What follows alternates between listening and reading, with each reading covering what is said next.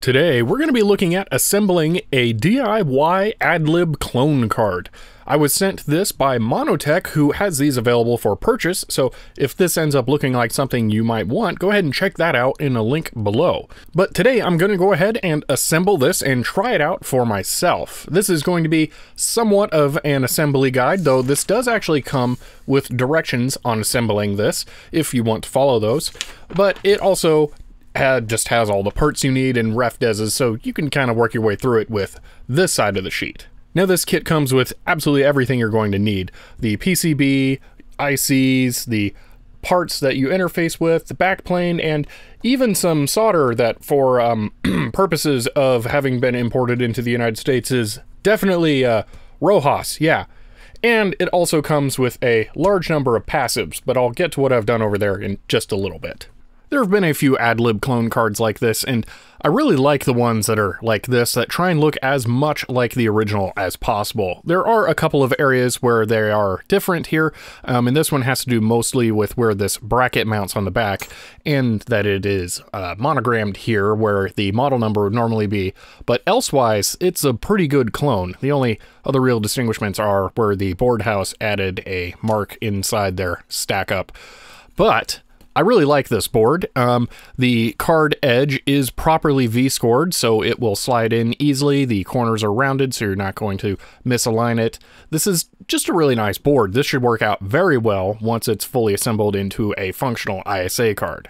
Now I'm also going to make this video a little bit of a general assembly guide. So let me talk about what I've done here with all of the passive components. When you order parts from a parts supplier, you're usually able to supply a customer reference number. Now for this particular order, which is not what is in here, the customer reference was Arduino-INA219.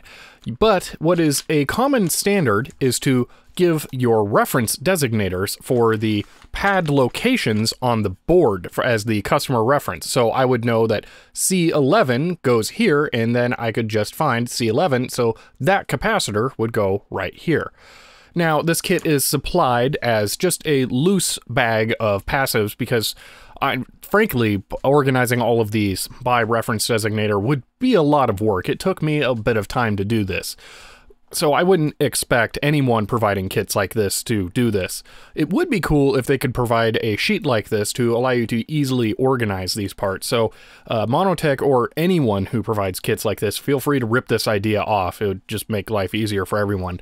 But I like the idea here of keeping everything consolidated. So what I've done is I've just gone through, separated out all of the parts by the different types of components and taped them onto the sheet, so when I need one, I can just easily go through and pick it off. Now, these are categorized by the values of these components, so I think these were 10 nanofarad, these are 100 nanofarad. When you're assembling a known functional board like this, the values don't matter, and it won't be important either what order you put these in. So just having them be organized based on the ref des is really all you need, because you just need to know which components go where. Which brings me to the directions included. There are absolutely no problems with these directions, but I'm also not going to follow them. You don't need to put the parts on in any particular order for a completed and finalized board like this. I'm more accustomed to development boards where you don't know exactly what's going to work when you assemble it, so you would assemble the power supply first, then basic logic chips, and then maybe put on the programmable chips and flash them and test. So the order can matter in those, but for something like this, it really doesn't make a difference. As long as you have enough space to put on all the parts, you're going to be good. And everything here solders from the back. There are no surface mount parts, so you're not really going to obstruct anything ever on this board. So frankly, you can put on the parts in whatever order you want. It won't matter.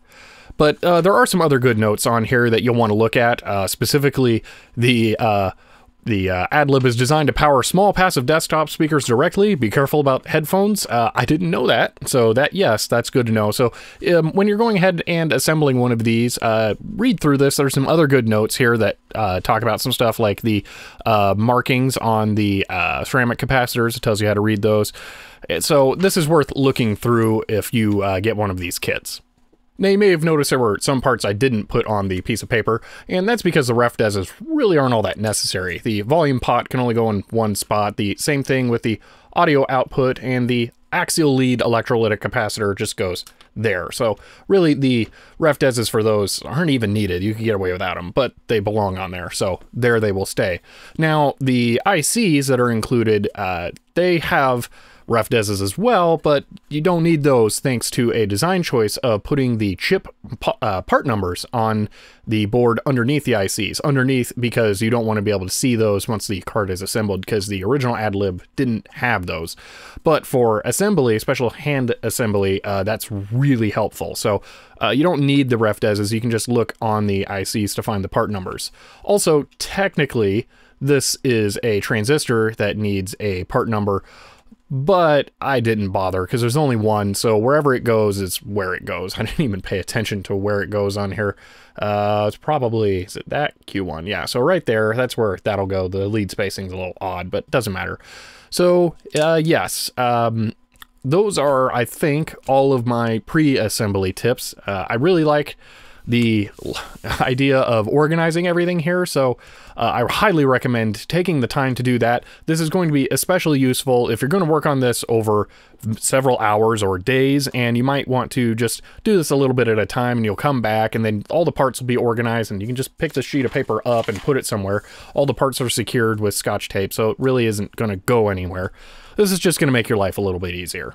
But for now, I think I'm ready to actually get started. And some final notes before we continue.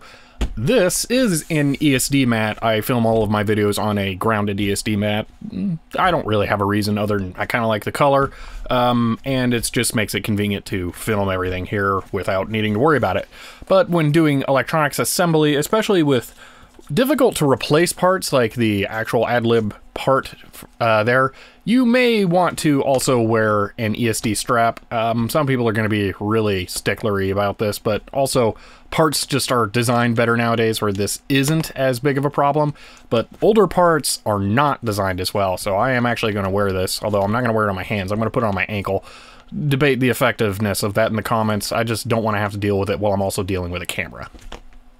And with that last note, let's begin. I'm going to start out by putting all of the chips on the card first. These are uniform in height, so there won't be any differences between the pin heights. This means it'll be nice and easy to solder all of the components level to the board. This will also give me a nice flat plane to put the card back on upside down when I go to attach the resistors next. Rather than cut down the pins poking through the board or just dealing with them being sharp, I've lifted the board up so the pins are just a little bit further down into the through holes.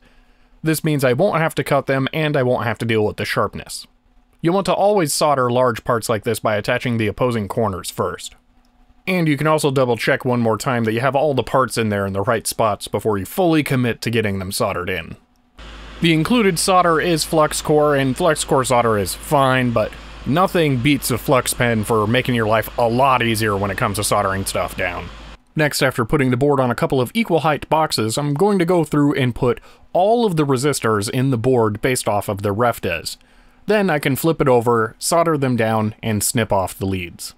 Next, I'm going to do the same thing for capacitors, but there is one polarized cap in my kit, so I'm going to pay special attention to that one and do it first. And lastly, I'll solder on the large axial capacitor, the volume pot, the audio out connector, and finally attach the rear bracket. Alright, that's it. It should be done. Now, I've actually cleaned this, which I don't normally bother to do with boards, but this time I felt like I kind of should because it's an AdLib, and I'll want it to look pretty. But there was something interesting I noticed here. Well, not interesting, concerning. I think the directions may need updated. So here it says, for these 3-hole capacitor footprints, install one leg in the lone hole and the other leg in one of the 2 holes in the oval. So let's take a look at this one here. So we can see that I've actually installed both in the oval. There's 2 ovals, so I'm going to go with the inner oval. So mine are all installed in the inner oval entirely. And, well, is that a problem? If we flip this over, we'll see these 2 pins are shorted, this one isn't. Now, I imagine this is ground or power. I could look up the pin out of that chip. I might do that in post and stick it up here. And then the other one will be the opposite, ground or power. But clearly, these are shorted, so These two pins are the same thing. So if the directions say you can put one in here and then one in either, that's not quite true. This one would be shorted to this one, and this one would be the only other option. Now, in retrospect, I kind of wish I'd installed these caps from the extremes on here. That would have looked a lot better than this, but oh well. But I definitely would not recommend doing this. I'm going to contact Monotech and see what they have to say. Maybe I'm misinterpreting something, and this was how you're supposed to do it. But if you install in the other two pins, it's just not going to do anything. That would be the problem. It wouldn't do anything. The capacitor would be electrically inert. Well, that's it. The card's assembled. It's gone from a pile of parts to a fully functional, hopefully, AdLib. So it's time to test this out. And I'm gonna do that with my Compact Portable. Since you last saw my Compact Portable, I moved my XT IDE adapter into it and my Tecmar Captain, so this is actually the only computer I could use. Alright, the card's in there. Let's turn it on and see if we can make AdLib sounds. Alright, it started up just fine. Let's try Planet X3 because that will run on here. And I know supports AdLib. For comparison though, we're going to start out by just running the PC speaker version.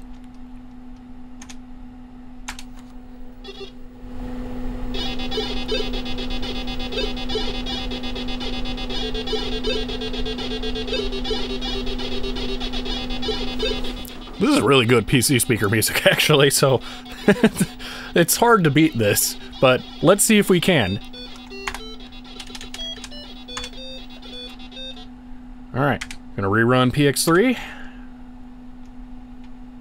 CGA, and AdLib.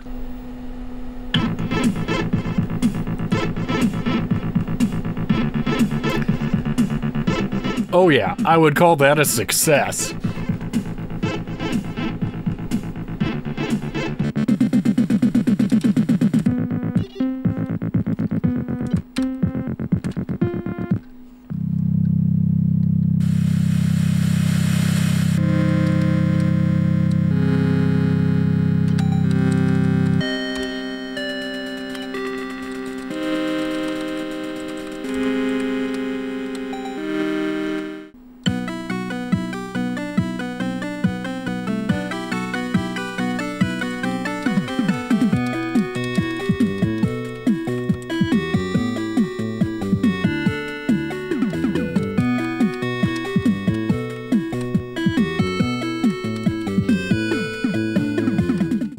Well, I would say that is a complete success. The AdLib card is working fantastically. I'm really happy with it. Now, obviously this is supported by a lot of software out there. There are many games that can take advantage of it. Even stuff like Doom can use the AdLib card. For now, I'm very happy with how well this is working. And I hope this was helpful to anyone who's trying to put one of these cards together themselves. I know I kind of flew through some of it, but once you get the hang of putting parts in a circuit board and soldering them, there's not a whole lot to it. Well, if you guys want to support the channel, I am on Patreon, but for now, that's it. I'll see you next time.